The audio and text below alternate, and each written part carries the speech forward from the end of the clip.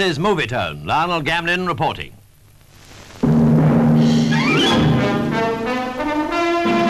The beauty of Lynmouth suffered calamitous disfigurement by the tragic floods of last August.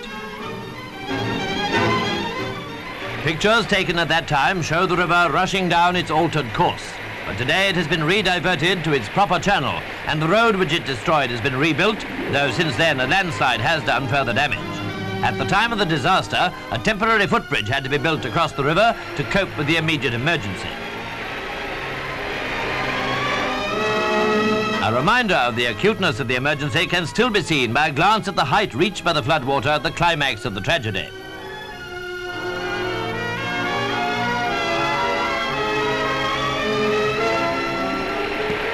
Today, the river flows calmly along its original course, and Lynmouth, bravely reconstructing its life, gave a great welcome to the Duke of Edinburgh.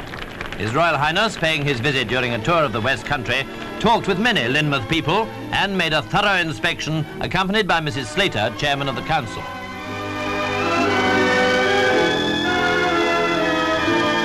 Quite a large caravan town has sprung up, housing many who lost their homes.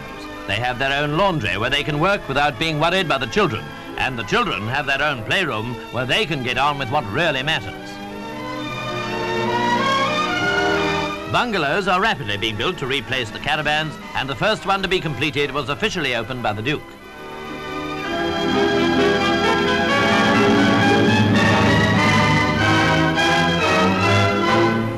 In reply to his questions about the appearance of Lynmouth before the floods, Mrs. Slater showed His Royal Highness some picture postcards.